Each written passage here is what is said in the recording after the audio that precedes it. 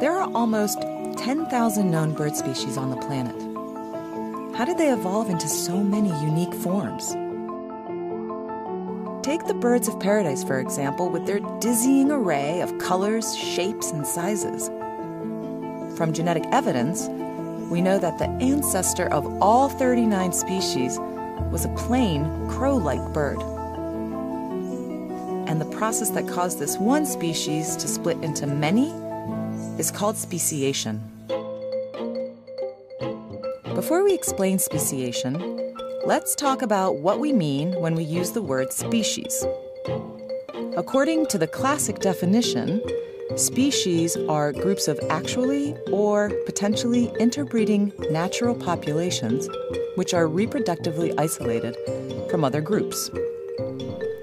Speciation begins when groups become separated in space or become different enough in form and behavior that individuals from one group no longer regularly mate with individuals outside the group. One way for a new species to evolve starts when a few individuals colonize a new area that is outside their native range. Take, for example, a volcanic island that rises out of the sea just off the coast of the mainland. Over millions of years, as the island grows larger and less volcanically active, plants begin to grow, but there are no birds here yet. Then one day, birds from a common species on the mainland are blown over by a storm and start a new population. If these birds move between the island and the mainland only rarely, the conditions for reproductive isolation are set, and the brand new island population is on its way to becoming a new species. Over thousands of generations, the two populations will be shaped by natural and sexual selection into separate forms, each with a unique genetic fingerprint. But at what point are we confident that this island population has really changed enough to become a new species? Well, let's put our definition to the test. If we introduce a female from the mainland species to a potential mate from the island after 200 generations in isolation, about 400 years in bird terms, will they mate? It appears that these two still recognize each other as members of the same species. How about after another 1,000 generations of isolation? Now, the female finds this island male's song a bit strange, but she still chooses to mate with him. What if we fast forward again to 10,000 generations of isolation?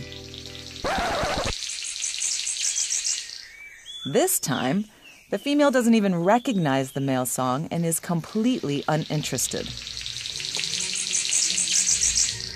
If this female's mating preferences are widespread in the population, we now have two bona fide species, mainland and island.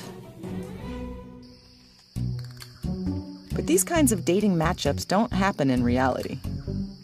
Here, because our birds avoid flights across the open ocean, island birds do not regularly encounter mainland birds. Because genes from the two populations no longer intermix, genetic differences accumulate, and the two populations become different species.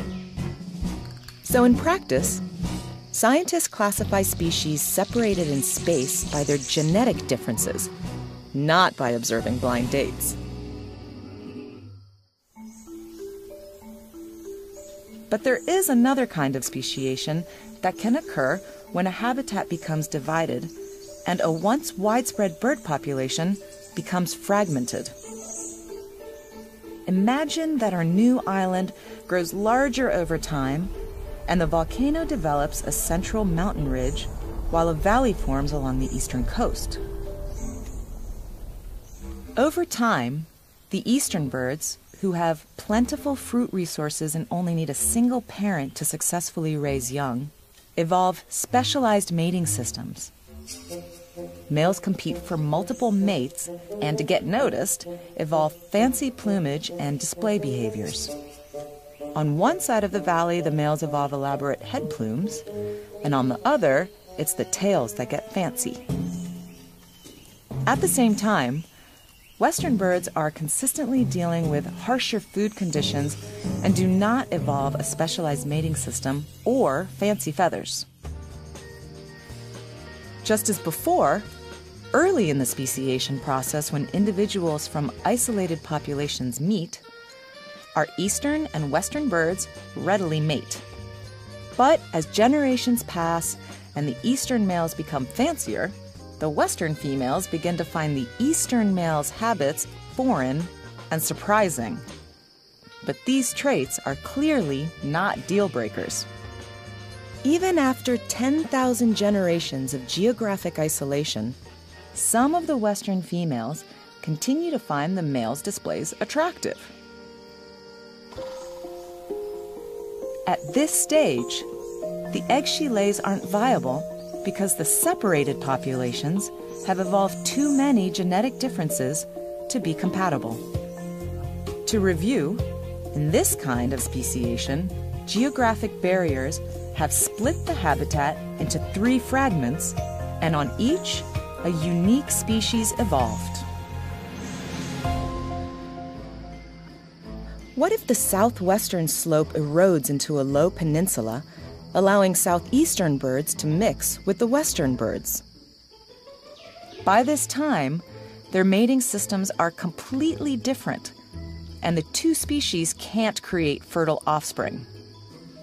Now, related species can coexist, but because they no longer successfully interbreed, there's no going back.